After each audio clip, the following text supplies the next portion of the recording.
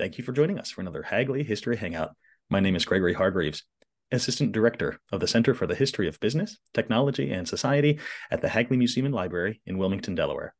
Now, during these history hangouts, we like to bring you some of the great work being done by folks who have used the historical collections held in the Hagley Library, especially scholars who have received support from the Hagley Center in the form of research grants and fellowships of different kinds.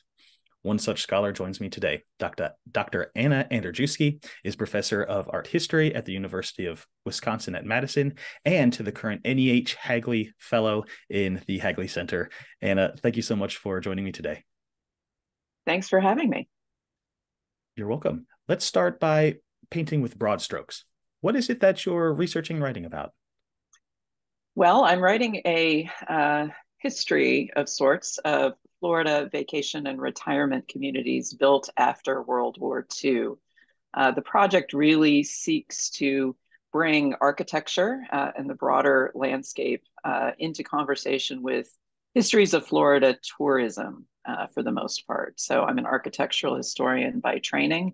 And for my whole life, actually, even though I haven't spent a lot of time in Florida, I've been intrigued by the sort of tourist landscape and how that came to be. So this project is an attempt to really try to get into understanding why that landscape looks the way it does and the many different players that contributed to the making of that place.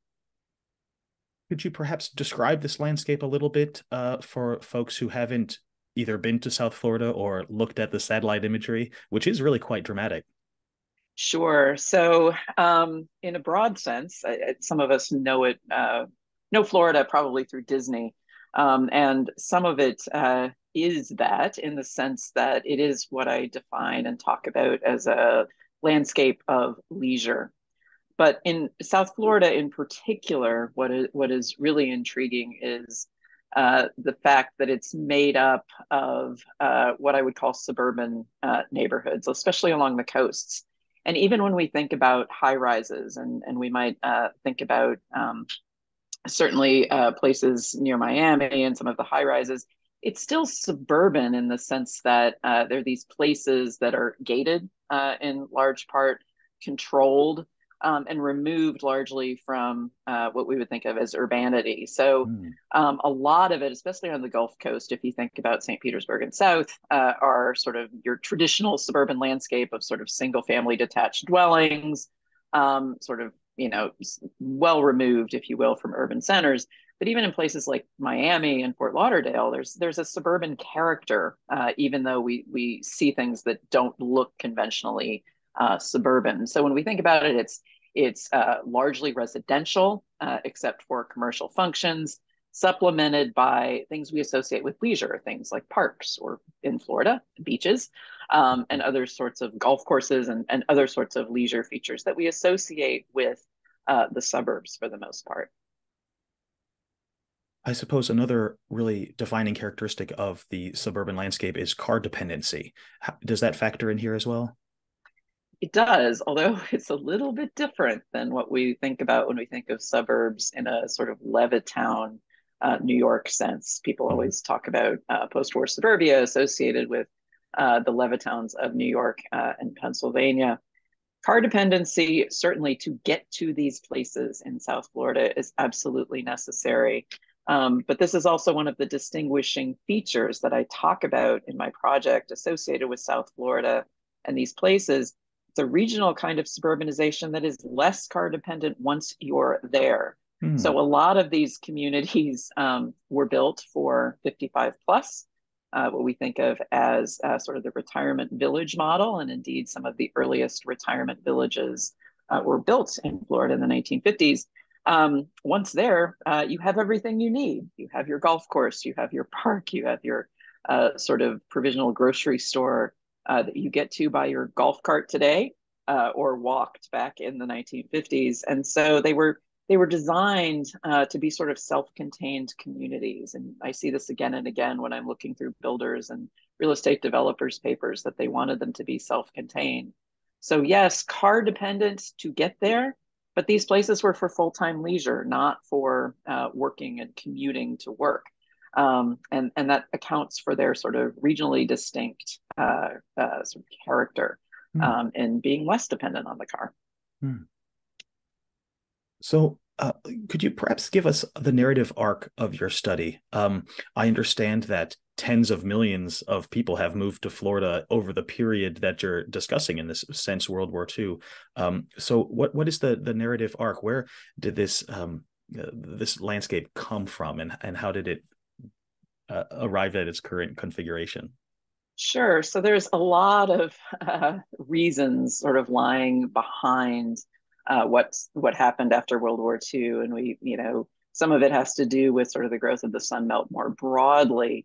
But sort of the arc of the book really looks at sort of the explosion after World War II that was a combination of the result of a new growth of retirement and vacation benefits, which really came to benefit more Americans, if you will, in the 20th century, and especially after World War II with retirement. It also looks at the growth of big real estate development and builders being a factor in this.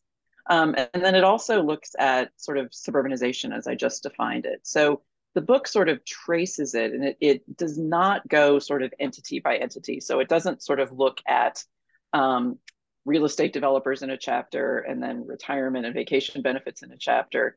Instead, it interweaves this through looking at different elements of the built environment.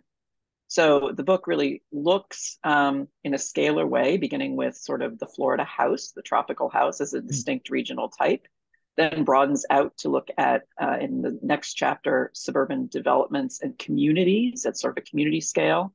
Then it looks to the broader sort of landscape itself, taking into account the ways in which the natural world was quote unquote improved to make these places possible. Then there's a chapter on how this was advertised to the nation, really, as America's playground. And then the book closes by looking at moving from the promotional aspect, looking at the reality of what these places were like to be lived, and how, in fact, it was a deeply sort of segregated white middle class landscape as it came to be over the course of the 1950s and 1960s. And I tried to conclude the book by looking at that against the backdrop of desegregation in Florida, for example, and the civil rights movement, which had particular impacts in Florida. So the arc of the book really sort of looks across different elements of the landscape and moves from sort of an ideal to the reality of what it was like to live in this place. Uh, I really, really like that organization that you've got going. I can already imagine reading the book, so I'm getting very excited. Well, who are some of your actors? I know you've mentioned builders in particular. Could we perhaps talk about building and development and some of those actors and the roles they play? Sure. This is where I can talk forever. So one of the actors that I really sought to bring into this, and it's actually how I got into the project, are builders and real estate developers. And the project began when I encountered a private archive associated with the Mackle Company of Miami. They were actually the biggest builders in the nation in 1958 and 1959. And their archive, or a good percentage of it, is actually still held privately by Frank Mackle III, who is a descendant of one of the brothers that built this major building firm. And I discovered this archive quite by accident, cold calling, in fact. Wow. And it's really an incredible treasure trove that the descendants have given me access to, that has allowed me to sort of really see in an insider sort of way the ways in which builders and developers viewed South Florida as a kind of blank slate for them to develop these large communities. And the Mackles built on both coasts of Florida in the 1950s and 1960s. And their narrative is woven throughout all of the chapters of the book. But it's not just them. And I'm really fortunate that I've been able to make contact with other descendants of some of these builders, including a smaller builder that worked not on both coasts of Florida, but in the St. Petersburg area in the 1950s. And that is James Rosati. And I've been working with his grandson for some Hmm. time with their private archive. Hmm. And then recently, I also was on Facebook, of all things, reading through some Florida posts, able to connect with another prominent family of builders and developers in the Miami area. So Hmm. that is certainly a source, or a group of sources that I tap throughout the different chapters of the book. And although it deals, certainly those materials figure most prominently in the chapters on the house, the Florida house, as well as the chapters on advertising. It really does weave throughout all of the different chapters of the book. So I'm really excited to bring this material to light, and most of it hasn't been seen before. Yeah, that's the thrill and the excitement of the hunt and the discovery, as it Yes. were.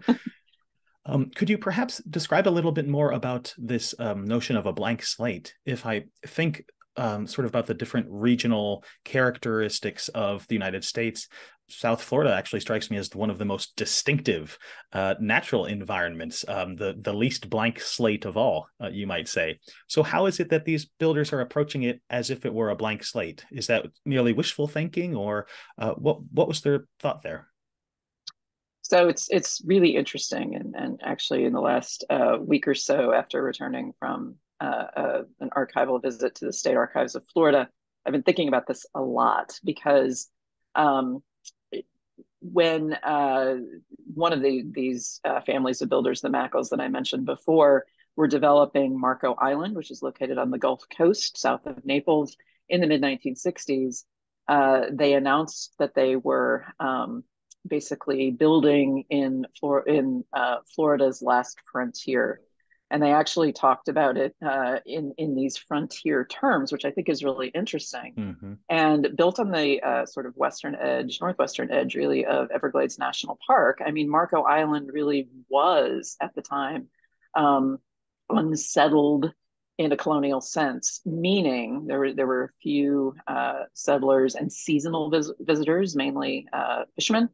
But for the most part, because of its swampy character, the fact that much of it was below sea level, it wasn't sort of widely settled by white settlers in even as late as the mid 20th century. And so in many ways, it was this kind of, in terms that we think about it today, empty, so to speak. But it wasn't empty at all, of course, and we know that. And one of the things that I try to bring in, particularly in the chapter where I look at some of these changes to this so-called blank slate as they viewed it. I try to look at indigenous populations that were living in South Florida, and this included certainly the Calusa Indians, who go back centuries. They were largely pushed out during the colonial period, but it was the Seminoles that were forced ever further south in the 19th century, and eventually took up occupation in the region we know as the Everglades today.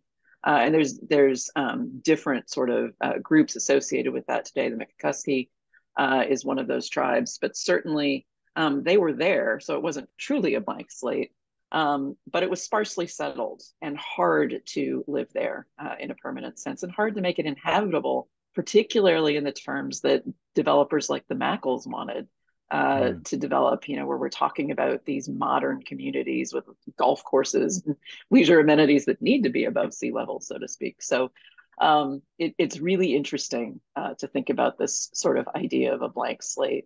I would add one other thing, which is that that was 1964 when the Mackles were building on America's last frontier, Florida's last frontier, as they termed it.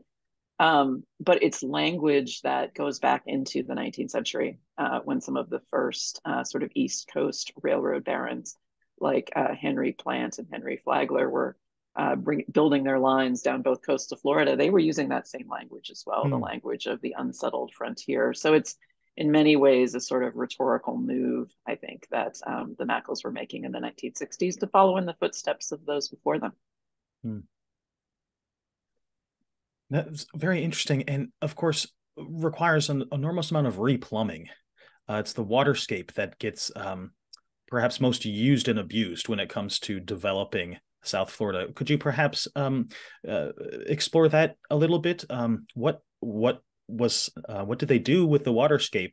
Of course, trying to drain parts, but also keeping water around, because waterfront real estate, of course, has a premium price tag. So I'm thinking of maps where every other development has a ditch dug through it, so that Right. to create waterfront housing, as it were. Could you perhaps talk about the waterscape a bit? Absolutely. Well, this is one of the things that really got me thinking about this as a book project. Actually, if you look at an aerial map of Florida, the coast of South Florida today, you see all of these strange canal looking areas. They were named finger canals in the 1950s because Mm. they create sort of peninsulas of land that look like fingers, and so hence the name finger canals. It also, for developers, they started calling the practice of dredging and filling the sort of waterscape down there. They talked about it as finger fills, because they would dredge the bottom of the water courses and the harbors, and then what they dredged became fill for these fingered settlements, as they're called. This was widespread in Florida as in the 1950s, as developers just took advantage of the fact that there was no regulation, so to speak, on this. And in fact, another actor in my book that I talk about is Florida's Internal Improvement Fund, which essentially managed, so to speak, submerged lands, among other things, in the 1950s.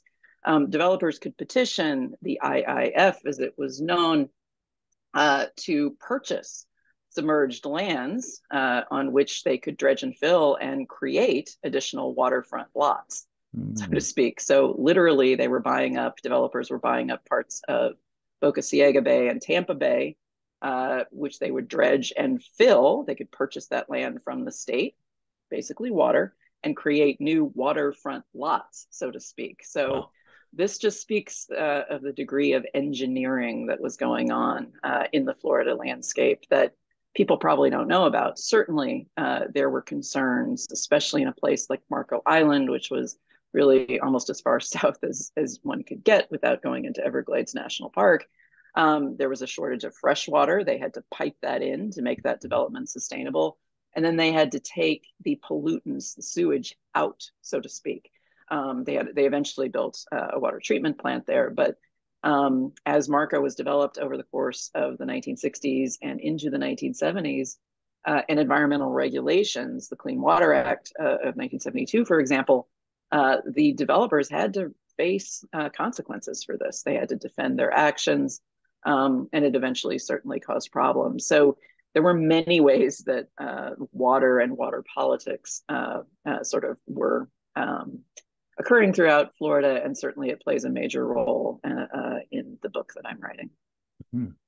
And over the long-term history, it's one of the key factors undermining the long-term sustainability of many of these developments, as we have saltwater infiltration of the aquifer, and all kinds of problems just that have compounded as a result of this poorly planned, not planned at all, really, replumbing of the Florida waterscape.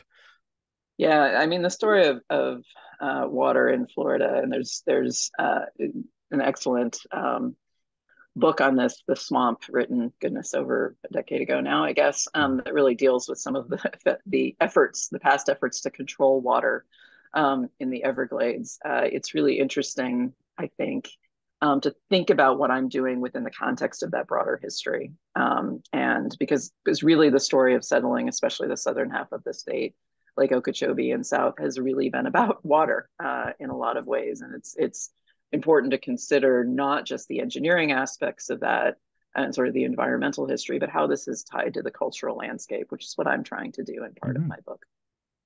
Well, who are these folks who were attracted to Florida? Where were they coming from? What sort of social backgrounds were they coming from?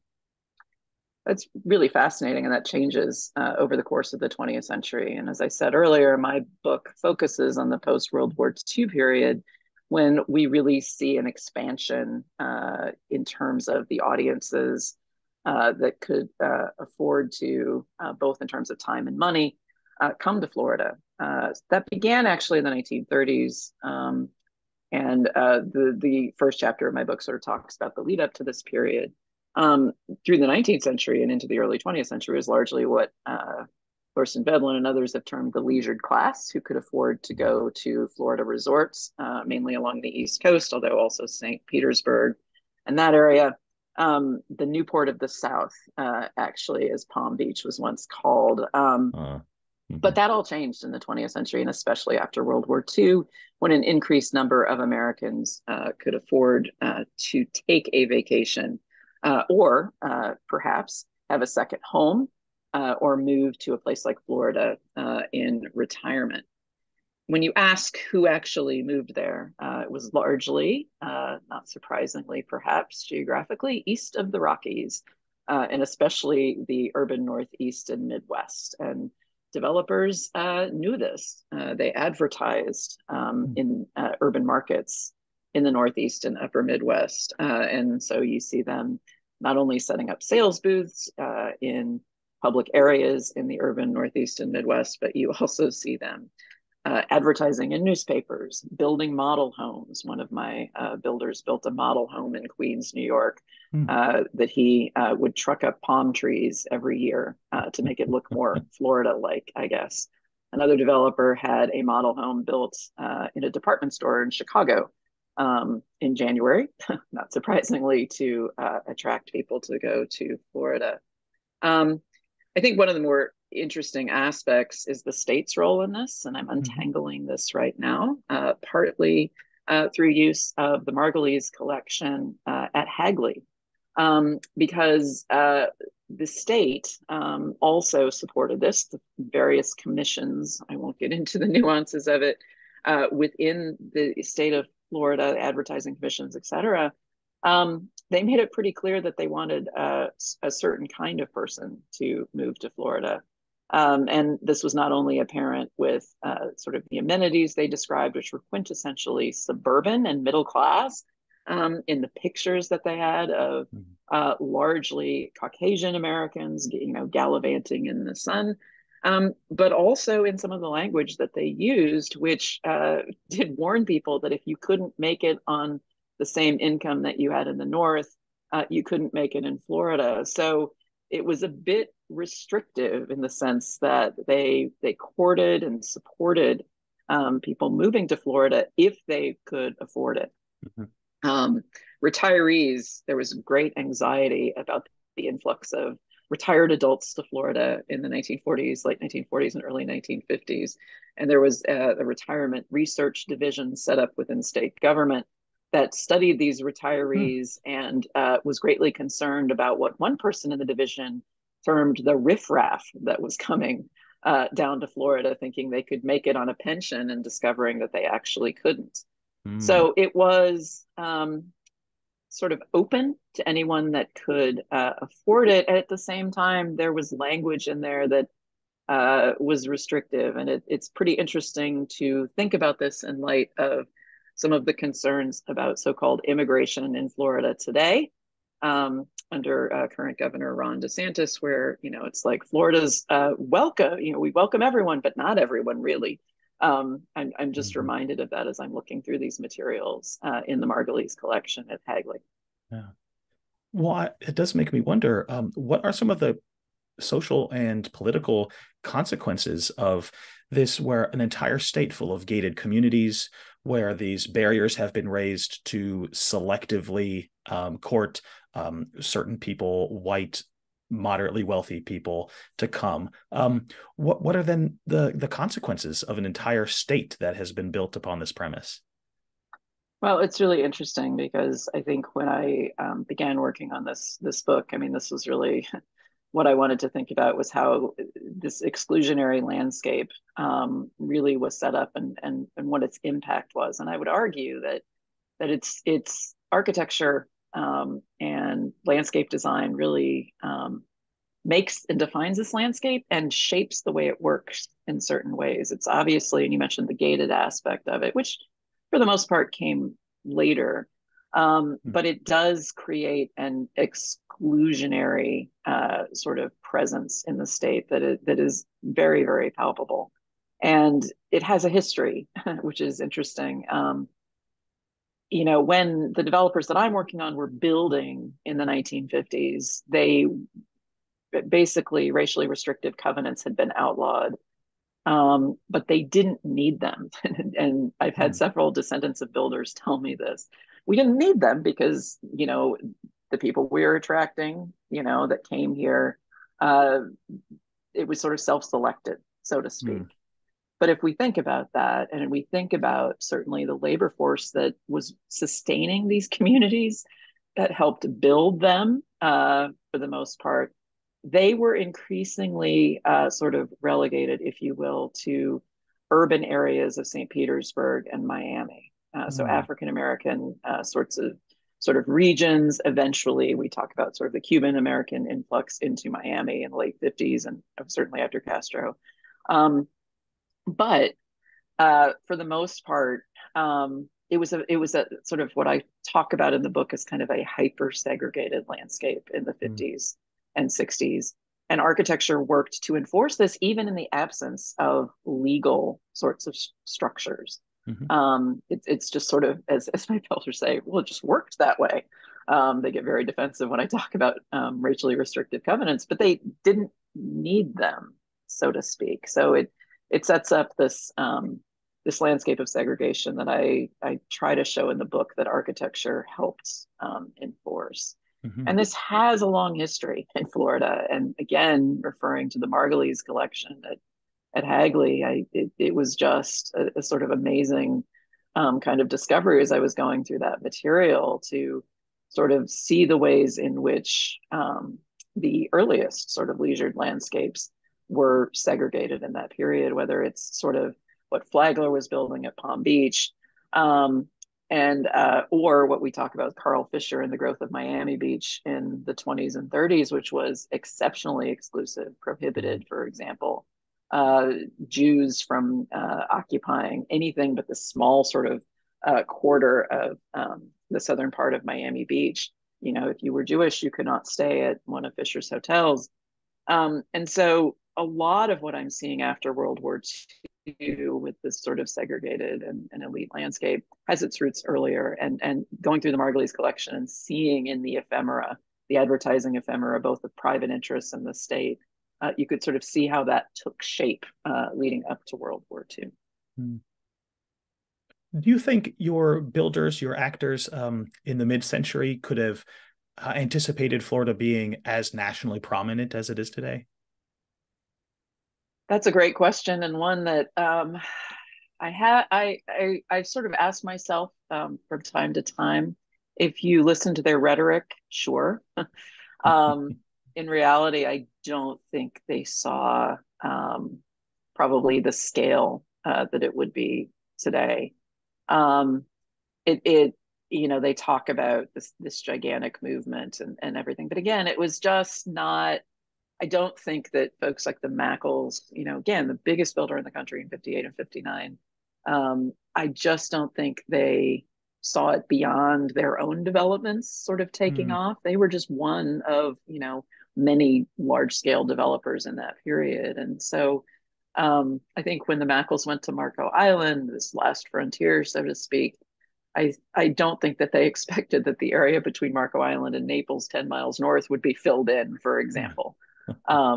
So they knew that people would come to Florida, but not to that scale. I don't think anybody envisioned that, and they certainly didn't anticipate the sort of environmental consequences of their actions. Mm-hmm. I'm wondering whether your study has any implications for the present day. Another question I ask myself a lot of the time. The way that I work is that I have, and this is throughout my career, I look at something that jostles my interests. As a sort of, I joke with a colleague at Madison that we want to teach a course called "Why Florida Happened," and it's true. I mean, I'm not a native Floridian. I actually haven't spent that much time in Florida, but For my first visit there as a child through visits in my adult years, I was just super intrigued by what we might talk about as overdevelopment. Mm. And then, as a young adult, with the hanging chads, the 2000 election, for example, like I just started thinking about it. And Florida's role in elections has always sort of intrigued me, piqued by something someone said that, Florida's electorate changes every 4 years because, quite frankly, people die and new people move in, and it's Mm-hmm. just sort of this ever-changing target. So in terms of consequences of this study, I actually think it does have bearing on a lot of what's going on in Florida today, particularly the fact that it is a transplanted population that does cycle all the time.